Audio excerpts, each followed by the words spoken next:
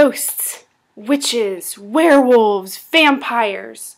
This book has it all. I'm Miss Geigerman, and I want to introduce you to a boy named Bod.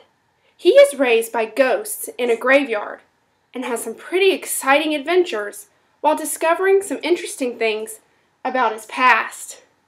If you like adventure with a dash of the supernatural, this book is for you.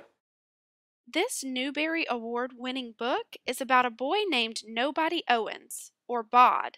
He was orphaned as a toddler when the man Jack kills his parents.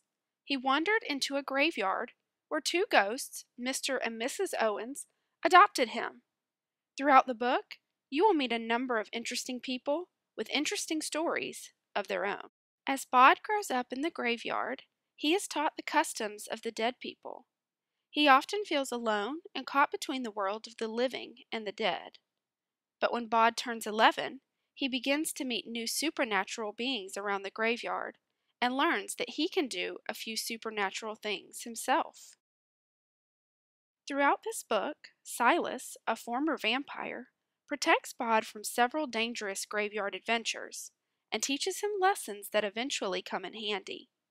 Silas allows Bod to venture out of the graveyard to experience human life, but Bod quickly learns that life outside a graveyard can be just as lonely as life inside. Bod learns the man Jack, who killed his parents, is coming back for him too. Can he escape with his life? Will his beloved graveyard friends and family be safe? Grab a copy of the Graveyard Book and find out for yourself.